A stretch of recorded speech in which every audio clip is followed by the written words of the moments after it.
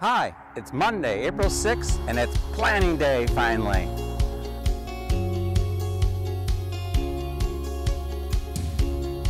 Well, I hem and hawed all weekend whether I wanted to plant or not.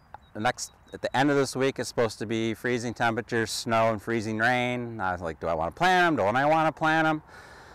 People say when they use the fleece agribond, they can take temperatures down in the upper 20s, and I thought, well, let's give it a try. It's only plants, we can always put some more in.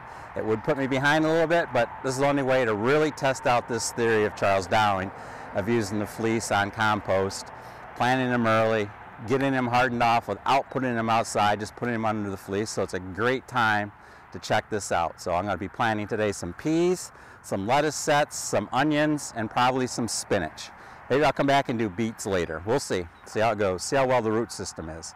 They're a little bit early. I planted these to be planted out on April 17th, so I'm 11 days early, but the sets are looking good. Let's just hope the root systems are. But before I start, I want to thank all those people that are out there that are working essential jobs. I really appreciate what you're doing and the sacrifices you have. I myself work an essential job, but I'm lucky enough where I work from 9 p.m. to 1 in the morning. I don't really come in contact with that many people, and I appreciate that. But over the weekend, I had tons of orders from the home microgreen store, and if you're one of those customers, I really appreciate your order. So I packaged up a lot of trays, soil, and seed, and took them to the post office and UPS today, and it's been great. UPS has a bin right outside where I just put the pre-packaged or the pre-priced, pre-paid postage right in there. I don't have to come in contact anyone, and same with the post office. They have a counter that's just set aside for the prepaid. You just set your boxes on there, you walk out, and you're all done. I really appreciate that, and all the people that worked at the Walmarts, the grocery stores, the Home Depots, the Lowe's. I'm trying not to go there. I could really use some fabric right here on this row. I want to put some fabric down to keep the weeds down between my first bed and the fence bed, but it's not really essential. When I do have to go to Home Depot to get something, then I'll get the fabric. Until then, I'm just going to stay the hell away. So let's get started. First off, we're going to be planting some peas. So let's get those into the ground. All right, let's get some of these peas in the ground. You can see I have my pea sets here along with some other things that aren't quite ready, but I'm going to grab the peas out of here. These are the bootstrap trays. Look how, I can't even twist these things. They're so great.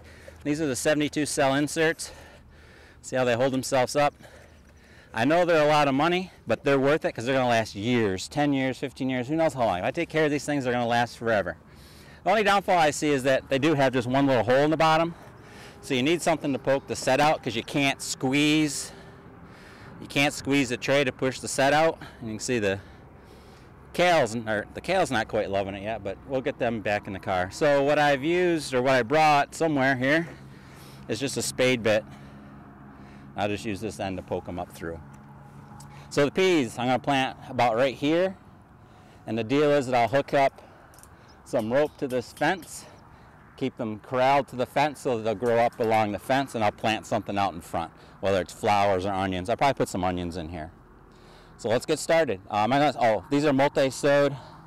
These are 2 to 3 seeds per cell, and I'm going to plant them 10 inches apart.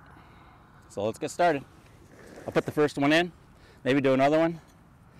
So basically, I just take the trowel and push it forward.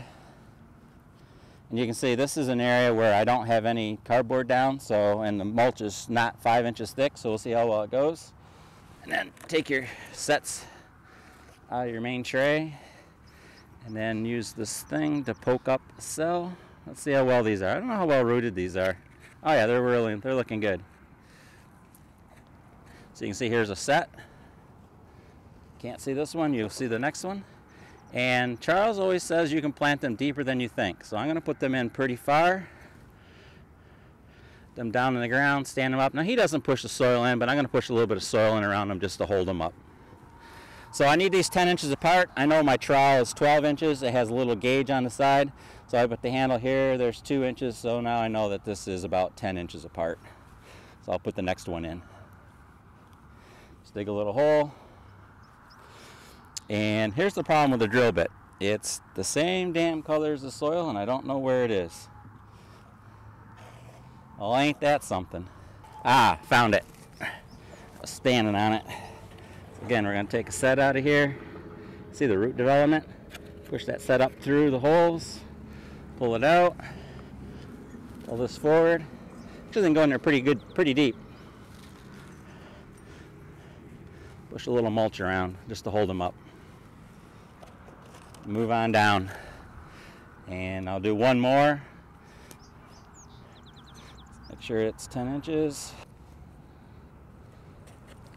Push the plug up, put it in the hole, put a little bit of soil around it. Go 10 inches, start the next one. See, the soil is pretty nice. It's nice and pretty loose, so I'm pretty happy with that. This one's only a single. It's only one of the seeds germinated. Again, this is the first time this has ever been planted into, as far as I know, so it's a little firm. Do one more and then we'll cut to the end.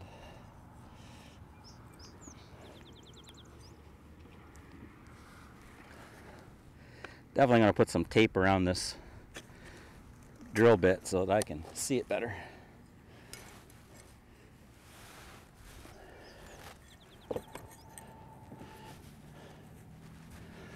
And there we are. I'll just continue the row. Now that they're all planted, it's time to water them in. Water is going to be a problem here. It's, like I said, this is remote. It's not really near anything, and they don't have the water turned on yet to the community garden. So I got pails and buckets set up for rainwater collection, but I know I'm eventually going to have to go back home and get pails of water and bring them here. Hopefully they get the water turned on soon, but I can't imagine them doing it anytime within a month or so. So we're going to have to count on some rainfall. Problem is, this agribon, or this fleece I'm going to put over, has a tendency to repel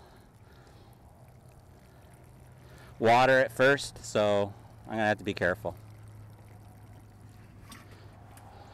The next thing I have to do is cover those with the agribon 30 or the fleece. Of course, this is one other problem with having a community garden away from where you live, is I have forgot the fleece. So I'll have to go back and get that to cover those. But that's okay, because I'm probably going to need water anyways. So you're going to see the fleece operation here in a minute when I do the lettuce and the onions and the spinach. So let's get on to those next. So the next area is right here. It's the area that I actually covered with the fleece for the seeds of the lettuce seeds I planted. So let's take that off so we can get going. Now this fleece is actually 7 feet by 50 feet long. And the reason I didn't cut it, because my beds are 24, is that I want to use it single row when it's nice and warm out or warmer out. And I want to double it up during the frosty days, so I can just loop it back on itself. That's the plan anyways. We'll see how that works. You can see it's drying up on the top. I don't see any lettuce growing. I don't know how that seed's going to do, but let's get started with the next plants. I think I'm going to do some lettuce in here. Before you plant, you want to have some plans on how you're going to do things. So I've done scale drawings of how I want to do my plantings depending on the spacing. So this is my lettuce at 9 inches. So I'm going to do a row 6 inches from the edges, do a row 9 inches apart, and then a row 9 inches up, but interspace them between. Let's see, these are 2 inches. That's 2, 4, 6, 8, yep, 9 inches. So I'm going to do rows 9, alternate them in between. I also have done it for 18-inch and my 12-inch spacings. So always have some plans just to get going and get it ready. So I don't know if you can see on there, but I've made marks. So I have rows 9 inches apart, and then I alternate the plants 6 inches on the edge, 9 inches up, and then interspace between them, so squares in between them. So I'm going to plan, I know you can't see the ones closer. I'll start on the row on the outside and we'll put that in, and then I'll show you the completed. So the first one I'm going to plant is green leaf. It's called Azzarella. Let's get that planted.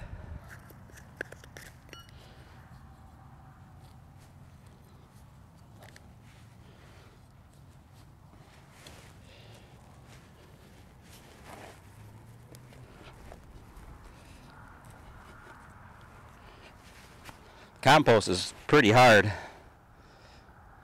Like I said, this is a short area for me in between these beds. I got long legs and I can barely kneel in between these. That's why I had a little bit wider rows than most people to begin with. And I'll just try to reach across this bed See that compost packed in there pretty hard. Probably harder than I want it, but there's not much I could do about it. Animal life, the worm life, and other soil life will square it up, get it ready for me. Plants like a little bit of firm structure to grow into anyways. They like to push down into the roots down in. See, I'm planting them pretty deep. I don't know if you can see that upper row or not, so I'll plant this back row. So this is an alternating row, so it's in between here.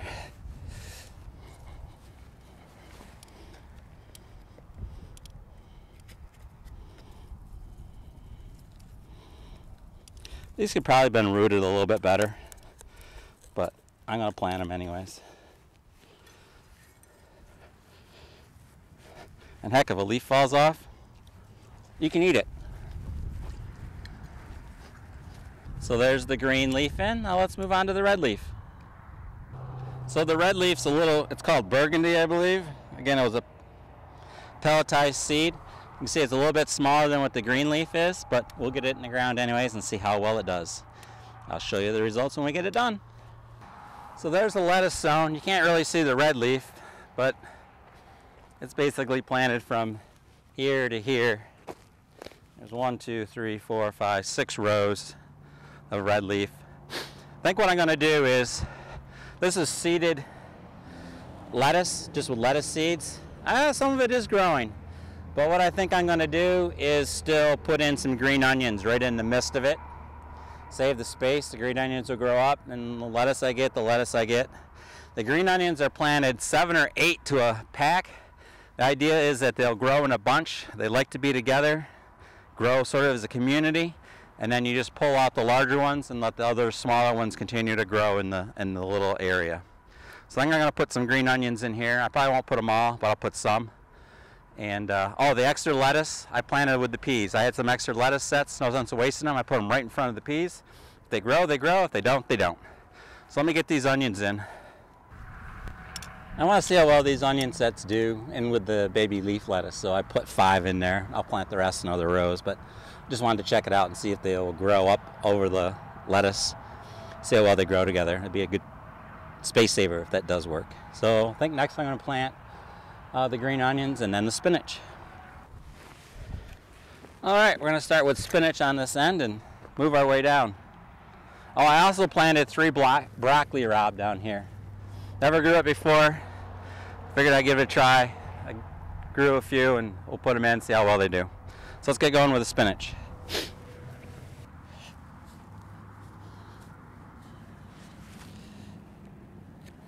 The spinach is planted, by the way, the spinach is planted 2 to 3 seeds per cell.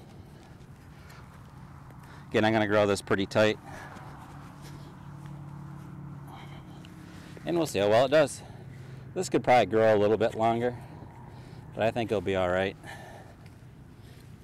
I know it's early, but I wanted to try it, see how early I can get this stuff in. It's all experiment, so why not go all in, try everything.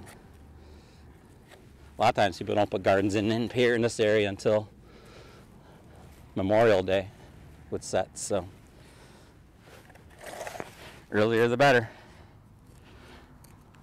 It's all a gamble. So we'll get these planted and then I'll show you the results. So we got this bed planted. We're doing spinach. Spinach right to here. Then I got some green onions, broccoli raab, a couple green onions for spacers. Then I have red leaf lettuce, green leaf lettuce, green onions mixed in with the seeded baby salad mix. And then up on top, I've got peas and the extra green onions, red lettuce, and green leaf. Now I gotta go back, get some water, get the other agribon, and get these things covered up. Well, the bed's all planted. I went and got some water and the other agribon, fleece, if you will. Water them in. I really wish I could do double the watering, but I'll come back tomorrow. What have I learned from all this? so far anyways, compost. Have it on site 6 months before you need it. So in the fall, bring your compost in for the spring, and in the spring, bring your compost in for the fall. Second, have a way to get some water to your site if you can. Frost-free hydrant, whatever you can. I can't here, obviously it's not my property, but if you have some property, figure out your watering, whether you have haul hoses down to use it, or wagons with pails, but whatever, try to get the water. Obviously a frost-free hydrant would work the best. And second, don't be scared to put the stuff in. We'll just see how well this does. You can see they're wilting a little bit. I mean, it's to be surprised. They've been in a 70-degree house and now they're out here in a 50-degree bed with some wind. So I'll get the Agribon on, cover them up. All right, as you see, the fleece is on. It's on pretty tight. There's still some slack in there. You don't want it too loose so that the wind brings it up and down and whacks the crap out of your plants. Just like microgreens, those plants, if they do grow, will lift that fleece up. It won't be a problem for the time that it's on. Again, I have double. When there's frost, I can take that, loop it around, put an air space between them, protect them a little bit more. The idea of the fleece is to keep the cold wind off the plants. Even though it reflects some sunlight, and since it'll still take solar energy in and heat up the soil and heat up the plants. I don't expect the plants to grow much, but hopefully they'll start setting root so that when I can lift the fleece off, they'll start growing like wildfire. One more thing I've learned, always eat breakfast before you go in the garden. You lose so much track of time. It's like middle of the afternoon now and I haven't eaten yet, but I'm glad I got this done. I got my first sets in the ground. They're all covered, they're water. Again, water's a problem, but I just have to bring it down every day and check on them. And I'm really, really pleased that I've got some in the ground. It's, let's see, today's the 6th, so they're in 11 days earlier than I expected. So I'm glad you stayed with me. I'm glad to get these in the ground, and I hope you're all doing well. We'll see you in the next video.